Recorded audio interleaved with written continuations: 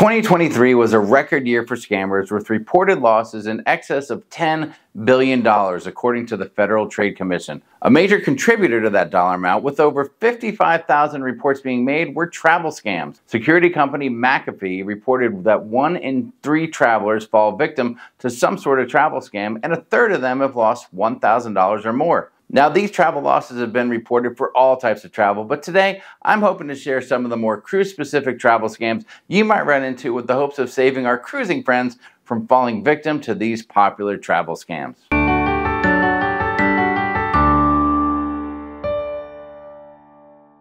Hi everyone, I'm Jamie from Sharonatsea Travel. Thanks for joining me for today's video. And I got a fresh little haircut here. I hope you guys like it. Be nice with the comments. Be nice.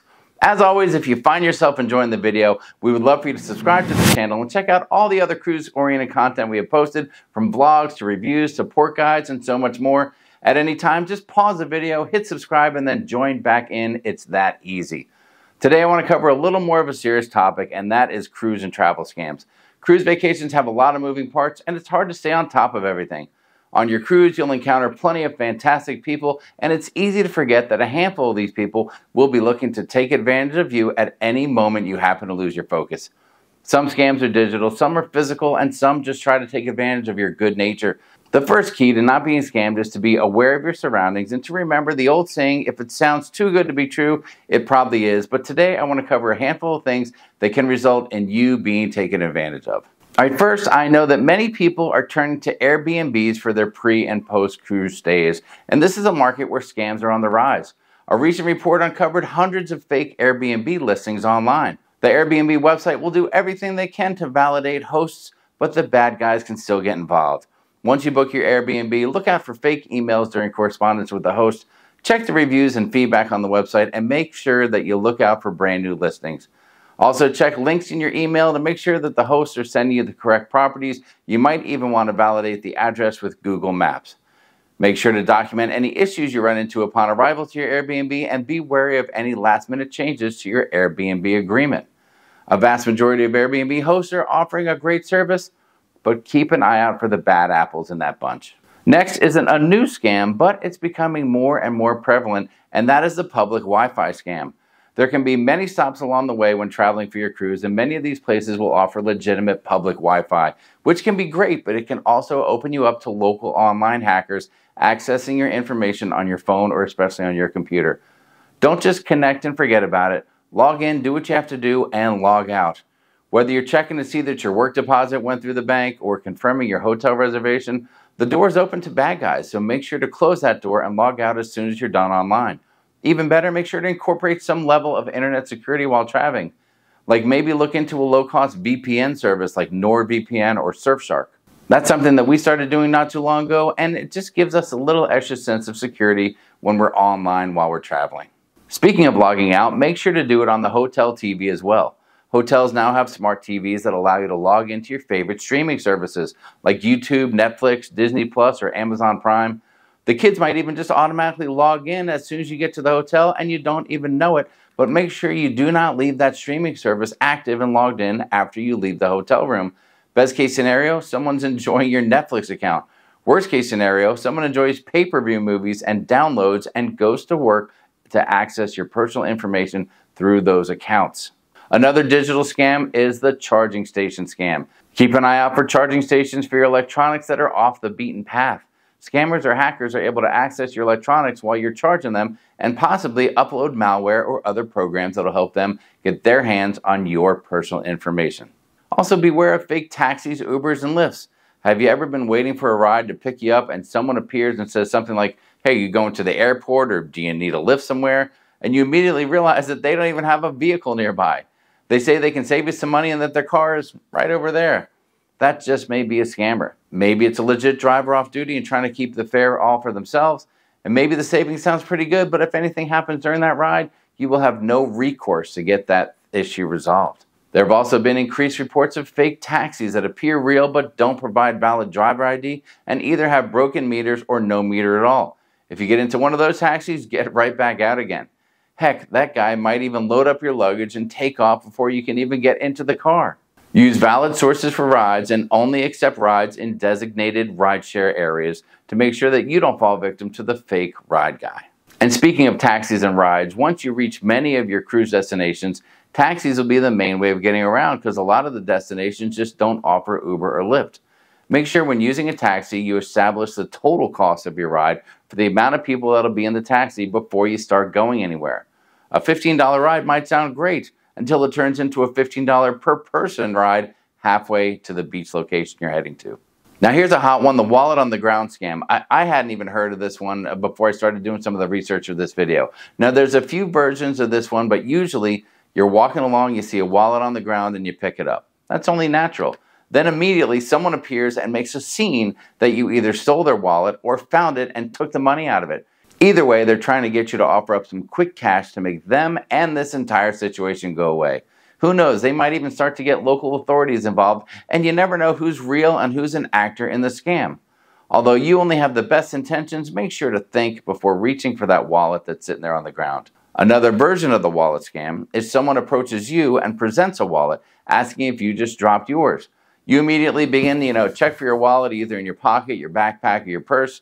Well, now the bad guys know exactly where your wallet is. So their friend follows you for a minute with the hopes of making your wallet his wallet. It sounds so simple, like it would never work, but it happens all the time. Also, always remember that free gifts are really never free when you're traveling.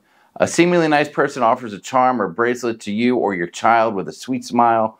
You unknowingly take the item and say, "Thank you so much." Then the haggling for payment or donation begins, and you're being pressured to fork over some cash.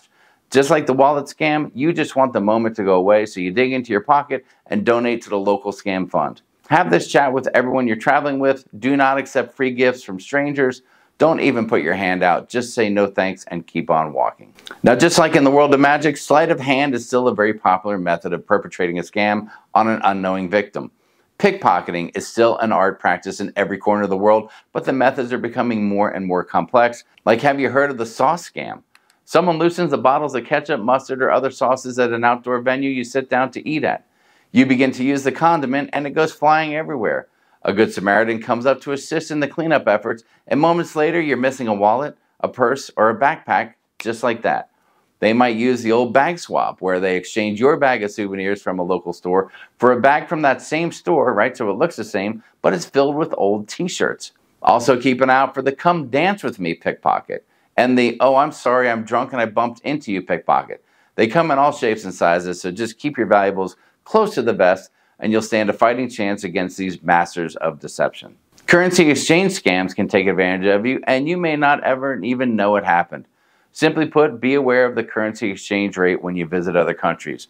Again, a vast majority of places operate with high levels of integrity, but eventually you will find a business or a person looking to take advantage of your lack of currency knowledge, and they'll inflate the price of something dramatically when you go to pay with US dollars instead of the local currency. Street games is another scam. This sounds obvious, right?